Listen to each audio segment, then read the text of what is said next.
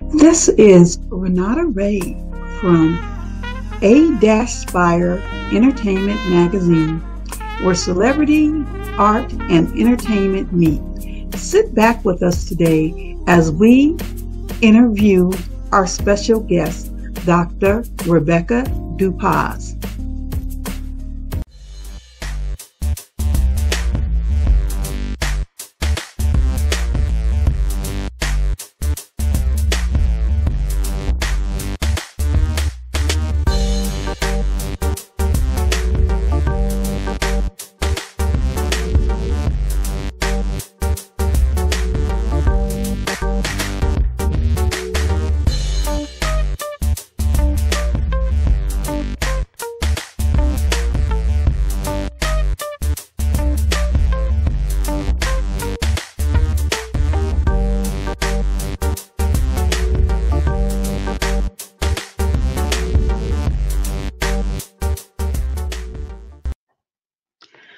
Good afternoon. We are back from commercial. My name is Renata Ray, and we are so glad for April National Poetry Month to have Dr. Rebecca Dupas with us. She is a celebrated poetess, a doctor. She is a children's author as well as has 2 CDs and has written other books, and her resume goes on and on and on. And we are so glad to have her apart to sit down and chat with us here today at A-Spire magazine.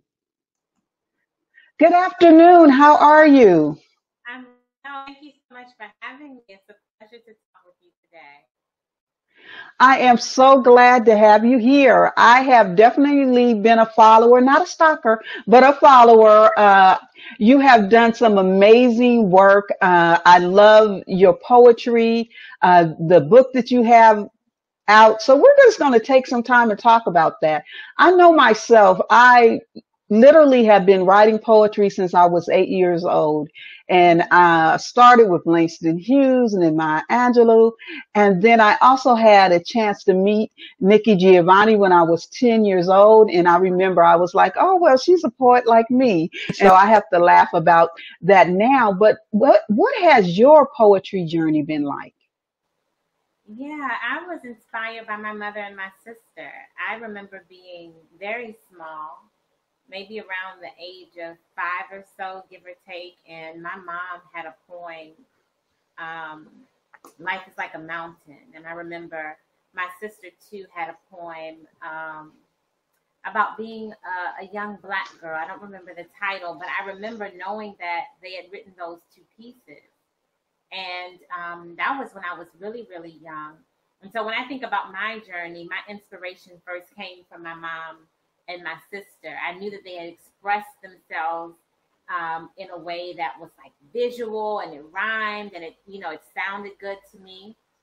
I remember having that in mind when I wrote my first poem in middle school. But when I did discover that this was a thing, that there were people who were famous because they had written poems, when my teacher started teaching me poetry, it was an amazing thing. But my journey was really organic. I remember friends in high school knowing that I wrote, saying we should do a talent show, and people expressing themselves, differently. Or maybe no, it was a poetry show. Everyone was doing poetry in this show. And just sort of blossoming on stage, being able to take my written thought and put it to action. It was absolutely amazing to me. And so most of my inspiration came from the people around me, family and friends. That's awesome to have that. And it just seemed kind of natural and organic that this is what people do. People write and to get on stage. I know that your poetry, some of it is in a political fashion. So how did that come about? And did you expect some of the reaction or the accolades or the following that you have gotten from your pieces?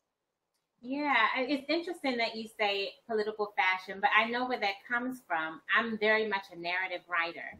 I've always written about what I was feeling, what I was seeing, what I was thinking. And so I think it's like this natural transition from me writing about my life, me writing about what it felt like growing up without my dad, or what it felt like to lose a friend, or it's for me to go through a breakup or discover new love. As I'm getting older, that transpires to me writing about the things that I'm seeing happening in the world. And so my pieces that may feel political are really, in my perspective, like based on race relations, based on the ways that humans treat one another, about this journey as a Black woman, fighting to be seen, fighting for equity for myself, for those around me. And so it's just me telling the story. It's almost like this biographical trail of poems, because most of the time the subject in my poem, is me, not necessarily in this selfish way, but in a way that I can be an expert in my life. And so, wanting to write from that space and being comfortable writing from that space, from telling, my truth and being able to stand strongly in it, back it up, turn points into conversations, but also make sense of my world. And so when it comes to like the murder of Freddie Gray, when it comes to being Black in corporate America, these are things that I've experienced, and they're things that I'm comfortable writing about. Well, that's definitely one of my favorite poems.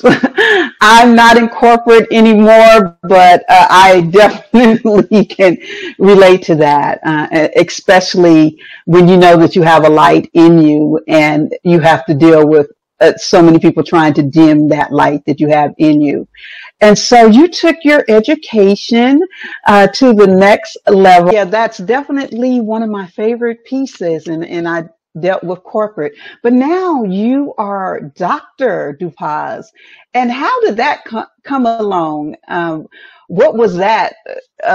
What did you made you decide to take your education to the next level? Because I know I was in my master's program and I was like, I'm tired of school. So to go to that next level, definitely share about that. Yeah, I have two friends who got their doctorate years before I did, and I remember their journey. I remember being very proud of them, for finishing that journey. That's always been in the back of my mind. And for me, it's not that I needed it for my career's sake. Like, I didn't get the doctorate in order to secure some type of specific move in my career path. I think that I sought it because I couldn't figure out why not. You know what I mean? Like, if I asked the question, why not, there was not an answer good enough that would keep me from it. People have been calling me Miss Dupas since I was a little girl. People were calling me Dr. Dupas since I got my master's. And I think that in many ways, I have people around me that manifest greatness in me, that give me this vision.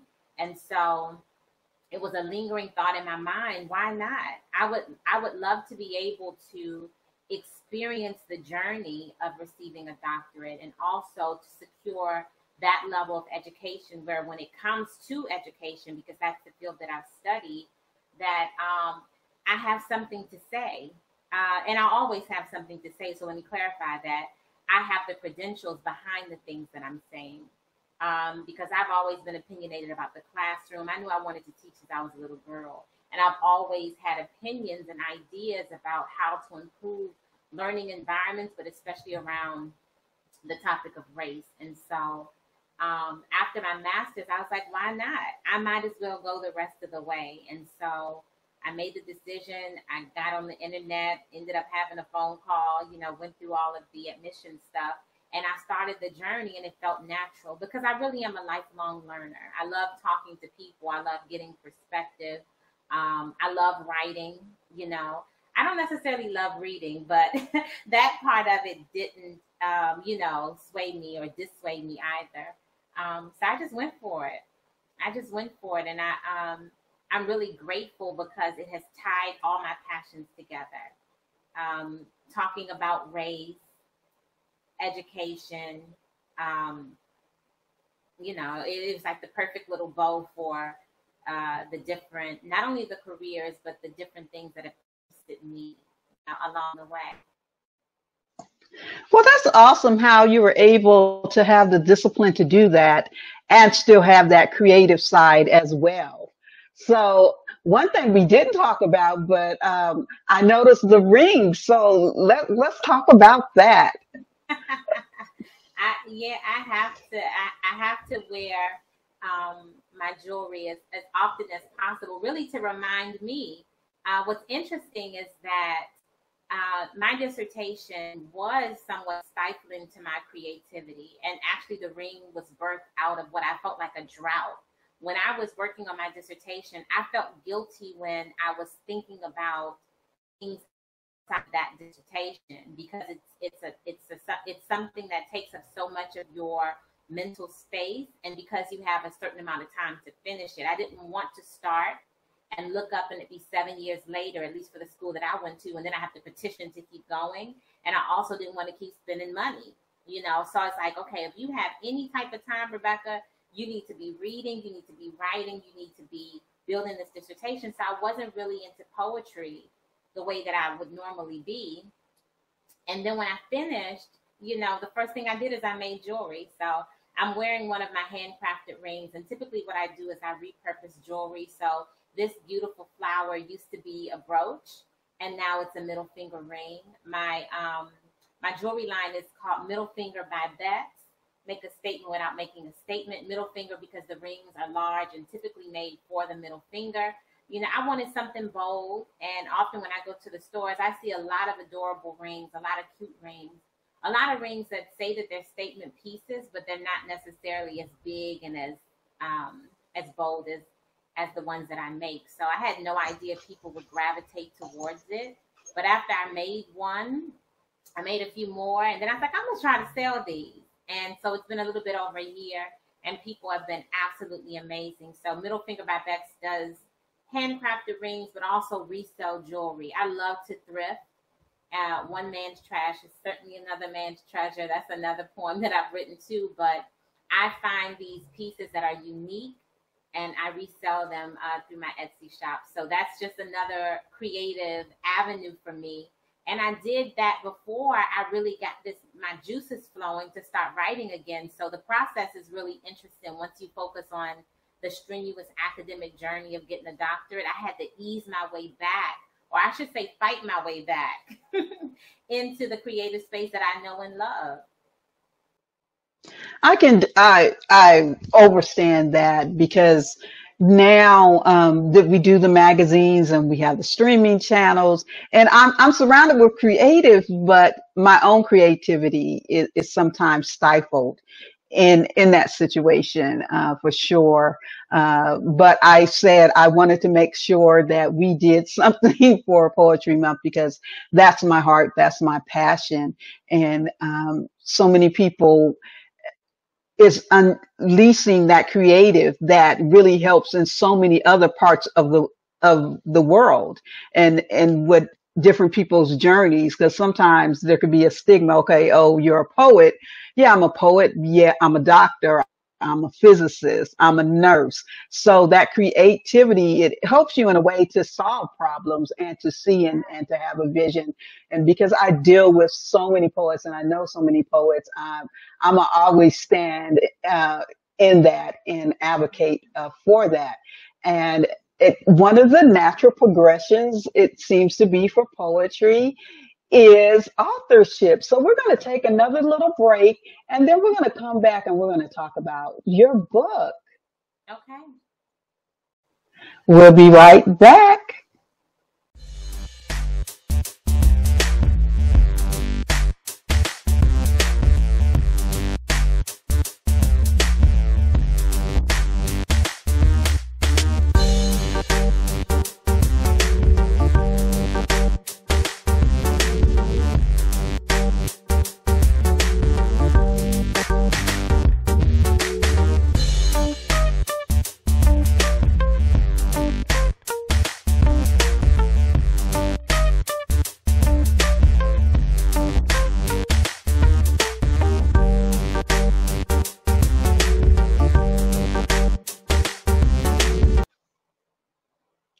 Hey, we are back from commercial break.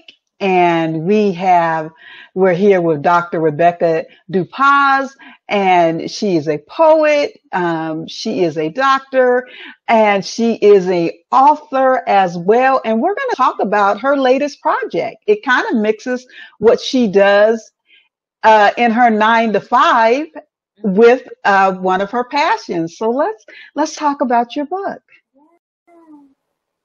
So I recently released a children's book. I didn't see that thing coming.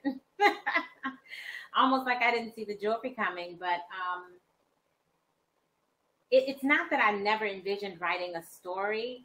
I people watch all the time, and I would tell myself one day I'm going to write a children's book. I'm going to write a book that kind of addresses some of these adult concerns I have as someone who works in the museum field, people watching, and also always thinking about diversity and equity and whatnot. And interestingly enough, I was binge watching a show one evening, and I sat down and I wrote the book. The name came to me, the plot comes to me, the main narrative, and what I call this underlying narrative, it all comes to me. And in about 30 minutes, I have the draft of a children's book entitled Mario Goes to the Museum. And I fell in love with the draft of it. But basically, it's about a little black boy that goes to the museum with his father, and he learns about his African history, but he also finds a place of belonging.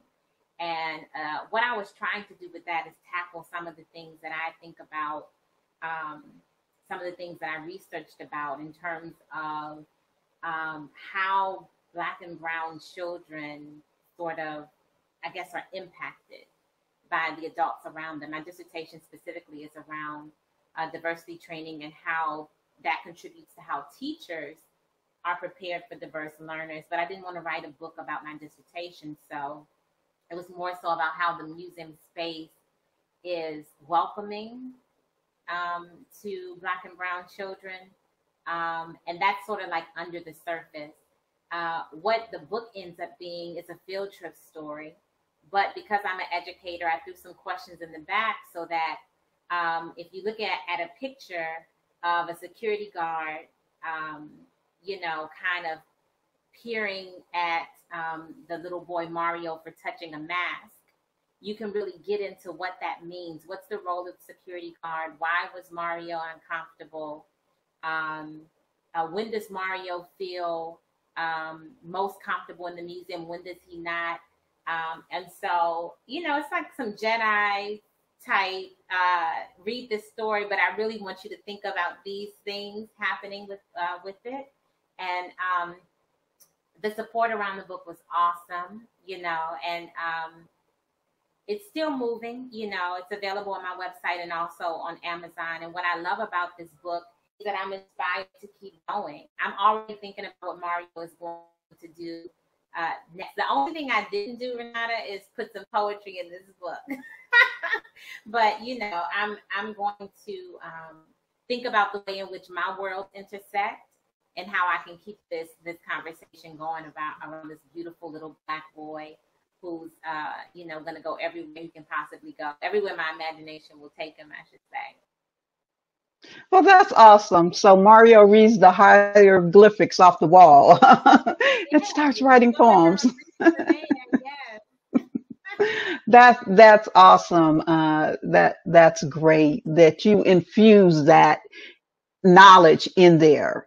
And I love how you kind of talked about some of the issues of the day because they're very real, the things that are happening and keep happening. And that's the thing. We want to cut to a point where we're not sick and tired of being sick and tired. And every generation definitely must declare its right to be free. That's one of my favorite quotes. It's attributed to a couple of different people, but I think that even the generation coming up, even though as far as we've come, we're reminded every day how much further that we have to come. And so I have enjoyed having you here, and we're going to have a wrap up question. The time just flew by. I'm like, how did that even happen? It's like we just sat down, and now it's like almost at the end. But is there anything that you wanted to share? Any message that you wanted to get out there on any topic? The floor is yours. You said any topic, Lord. Okay, so I think that what I would encourage those of you who are writers, or those of you who have had an inkling to write, just get it on the paper. Um, the best lesson that I learned is that writer's block is a figment of our imagination. It's what we tell ourselves when we think we are not good enough, but it's not a real thing. And so, whether you are a poet or an aspiring author, if you have an idea, put it down. You can make it perfect later. Don't psych yourself out because you have a story and you have a message that someone else needs. You probably need it the most, but somebody else needs it. The second thing that I'll say is just to take care of yourself. A lot of my poetry, even my children's book, the underlying message is really about equity and belonging. It's about self love. And ultimately, it's about self care. The world is doing what the world does, and that can be very daunting to all of us. Let poetry be a vehicle for you. Let it be healing for you. Let it be clarity for you, if that's your thing. But regardless of what your thing is, just remember to take care of yourself, because somebody needs you. Absolutely, and amen to both of those things.